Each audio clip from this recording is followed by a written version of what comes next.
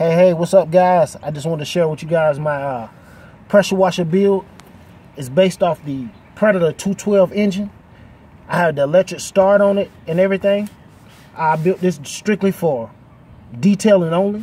I have some larger units that I don't want to blast all that pressure and use all those gallons per minute on washing the car to maybe destroy the clear coat or mess up anything on the car.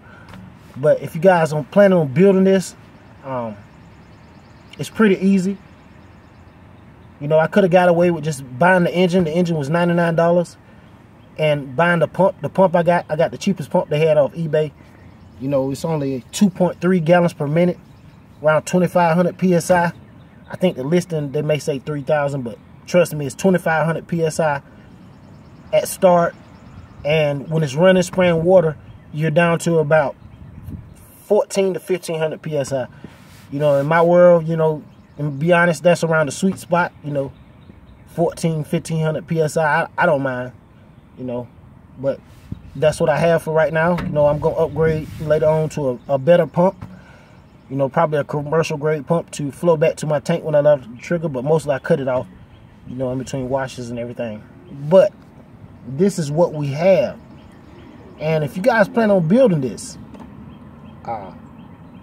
you know, it's best to buy it. You know, do not try to buy the kit, the Honda kit with the electric start, because it won't fit.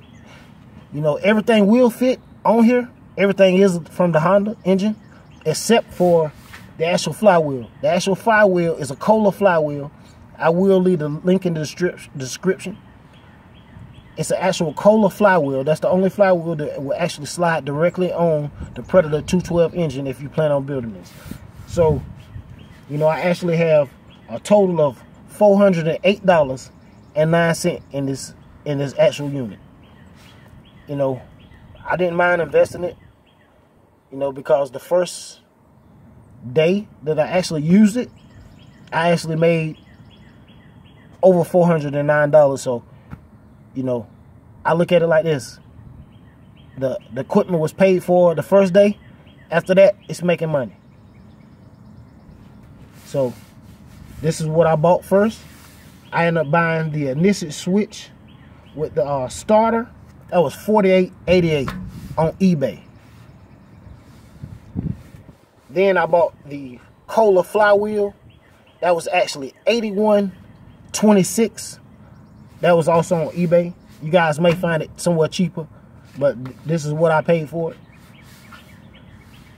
I actually had, you know, the Honda, the actual fan that's actual over the flywheel, that had to be changed. The Predator fan had to be changed as well.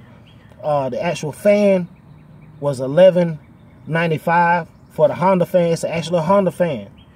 Like I say, everything is Honda except for the actual flywheel. The flywheel, you have to go with Koehler if you're going to go with the electric start. The fan housing, that's actually Honda. The fan housing was actually $36. Got that off eBay as well. And then, you know, the engine was $99. And like I say, the pump was $130.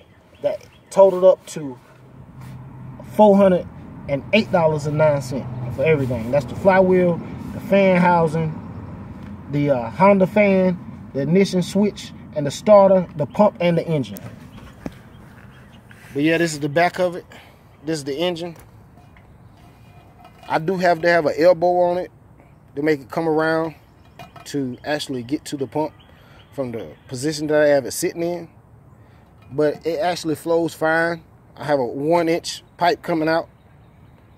Actually, it comes out of my tank, a 2-inch, then it goes down to 1 inch. So it actually flows pretty well. But yeah, this is it. You can actually get this pump and this engine, and you can start detailing for actually $230. The pump and the engine, $230. The extras were for the electric start, for the flywheel, the Honda fan, the fan housing, the ignition switch box and starter. Those were the extras. The extras end up costing $178.09. But yeah, it's a good investment in my world because it works out good for me.